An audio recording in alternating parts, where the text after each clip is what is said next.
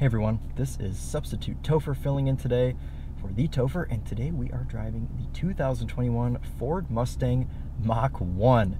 This is a car that I've been very excited to drive because I myself am a big fan of the Mustang Bullitt, and in some ways this car kind of replaces that. And it is finished in grabber yellow.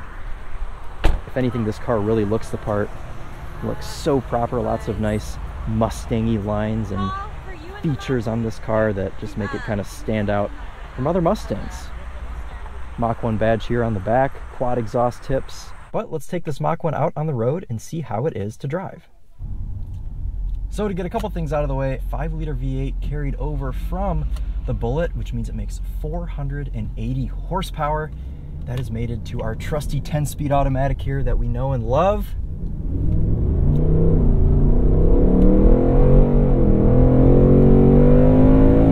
It's violent. It is violent.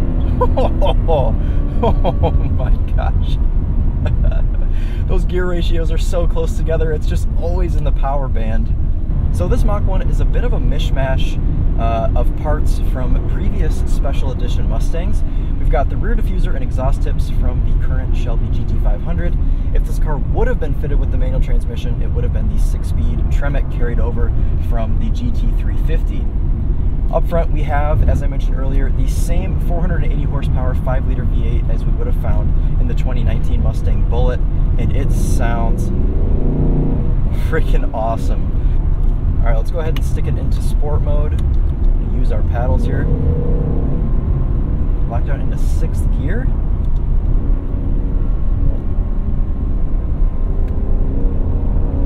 Tight turn in there. Paddles are pretty reactive. This Mustang interior has been pretty much the same, left untouched since 2015, but being that it is the nicest interior ever on a Mustang, I don't think that's a bad thing, but it will be certainly due for a refresh pretty soon. Overall, you can sort of just think of this car as a more track-focused Mustang GT, which kind of follows in the lines of what the Mustang Bullitt was. I don't want to say this replaced the Bullitt, it almost sort of just squeezed in right next to it. There's a couple things that are a little bit different.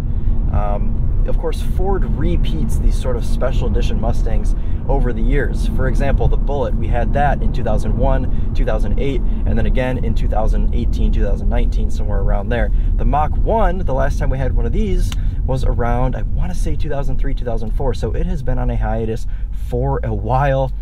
Happy to see that it's back and so track focused now. The last Mach 1 I wouldn't say was necessarily a track focused car like this one is.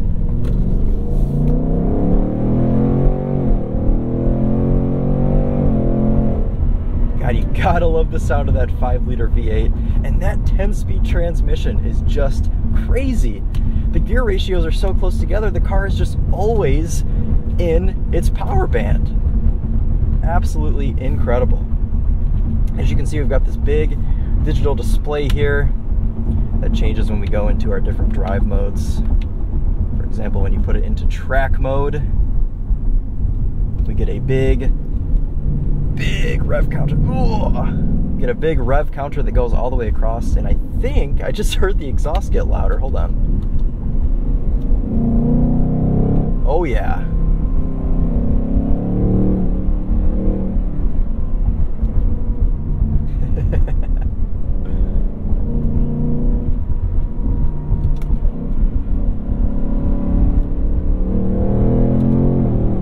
That transmission shifts so fast, it is absolutely unreal that that is just a normal torque converter automatic.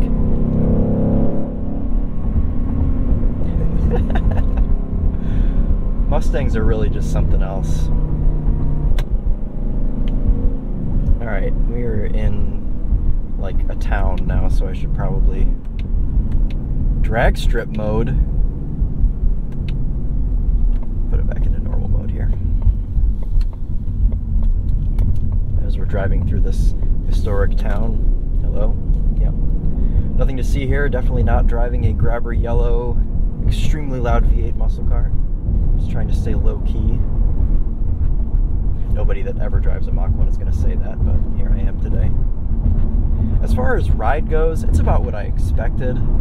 It's a little bit firmer than a normal Mustang GT, but it's not something that's unlivable.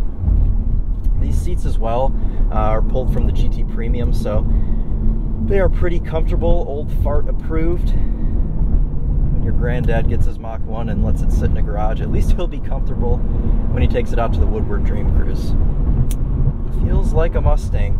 Nothing really extravagant with this car. It doesn't feel insanely new. It looks the part for sure. They've done all the right things with the exterior of this car. It looks so proper. But having driven pretty much every year of Mustang from 2015 and on, it feels just about like that. As far as interior build quality goes, everything seems fine. I am noticing a couple stray rattles there from the door panels. This car does have almost 6,000 miles on it, and who knows how it's lived for those 6,000 miles. Keep in mind, this is a press car, so I don't want to be super critical of interior rattles, but there are a couple that I'm hearing. Just sort of normal operation for a domestic car in this price range. Something really cool in the interior, though, is you do get a dash plaque with these that say Mach 1 and then your chassis number. This is car number 31, so it's a super early car. Pretty neat.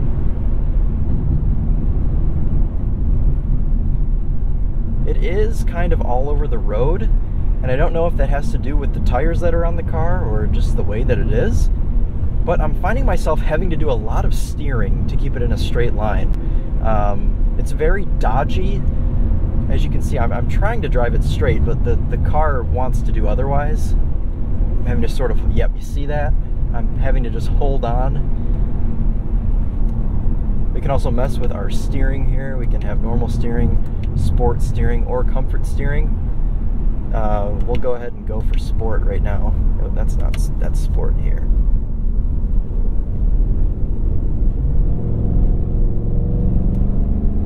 Yeah. It's very, oh yeah. I am being thrown around a bit in here, as you can see. I'm gonna drop the windows for a second so you can hear this thing.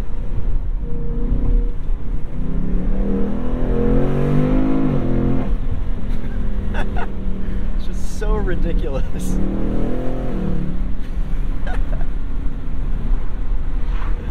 It blows my mind that Ford is able to sell this thing and the GT500 with exhaust systems that are this brutal. But we love them for it.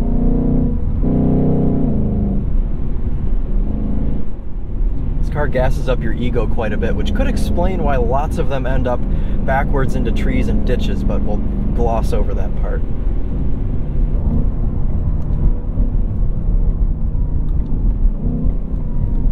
A little bit of a rough one there, but it's okay. We all have our rough days.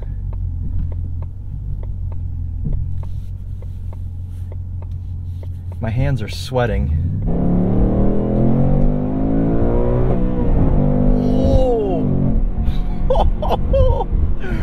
Oh. Okay, so the car will let you hit rev limiter, which is a good thing. I don't like when automatic transmissions shift for you. What if I want to hear the rev limiter? Well, your Mach 1 will let you do that. We have just found out. This car is really making me understand why people love Mustangs as much as they do. Because you have all that power, all that noise, all that style, but the car is still comfortable enough for you to drive every day and be obnoxious around city centers and whatnot. So then, is the Mach 1 worth its $52,000 base price and with any options around $60,000 price tag?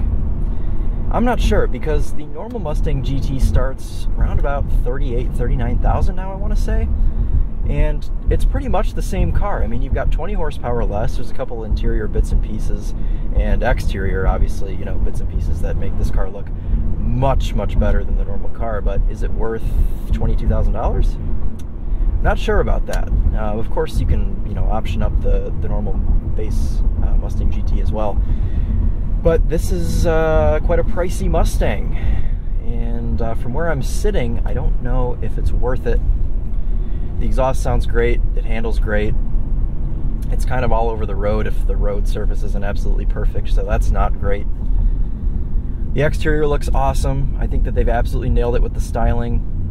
but it is very expensive. So you have to keep that in mind when you're looking at these. You got to think, is it worth it? Do I want to spend the extra 20 grand so I can have a Mach 1 badge and a little bit more power, a little bit more handling capability?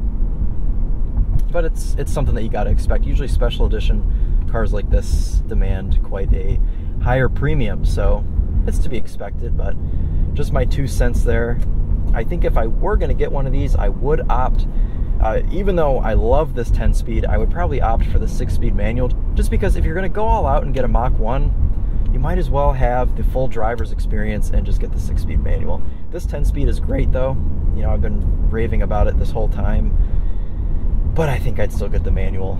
Just if I'm going to have the extra handling, the extra power, give me the proper 6-speed manual from the GT350. I think that would be the cherry on top for this Mach 1 and maybe make it stand out a little bit more from other Mustangs and make it a little bit more special.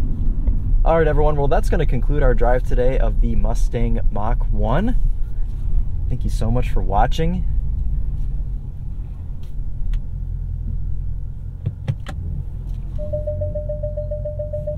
Have to back in front of people whilst under pressure. Oh yes, backup camera aiding me nicely here. And that's parked.